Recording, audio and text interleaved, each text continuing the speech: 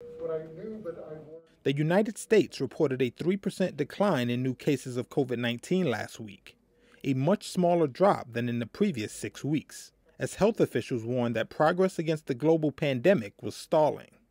Dr. Rochelle Walensky, director of the U.S. Centers for Disease Control and Prevention on Monday, said she was deeply concerned about a potential shift in the trajectory of the pandemic.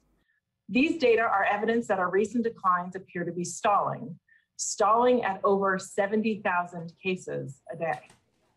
With these new statistics, I am really worried about reports that more states are rolling back the exact public health measures we have recommended to protect people from COVID-19. This news comes as the World Health Organization Director General, Tedros Adhanom Ghebreyesus, announced an increase in global COVID-19 cases for the first time in 7 weeks.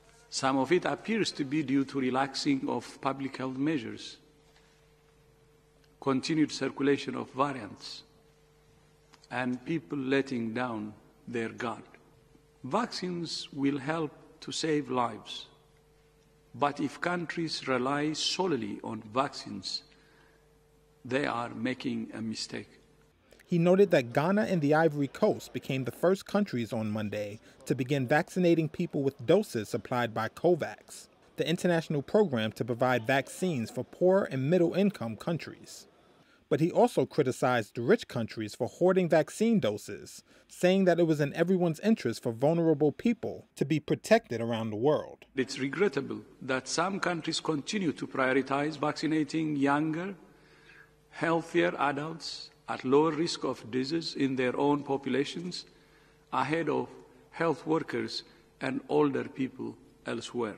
The WHO's top emergency expert, Mike Ryan, added that while it is too early to say that the virus was under control, the global fight against COVID-19 is in a better state now than it was 10 weeks ago, before the vaccine rollout began.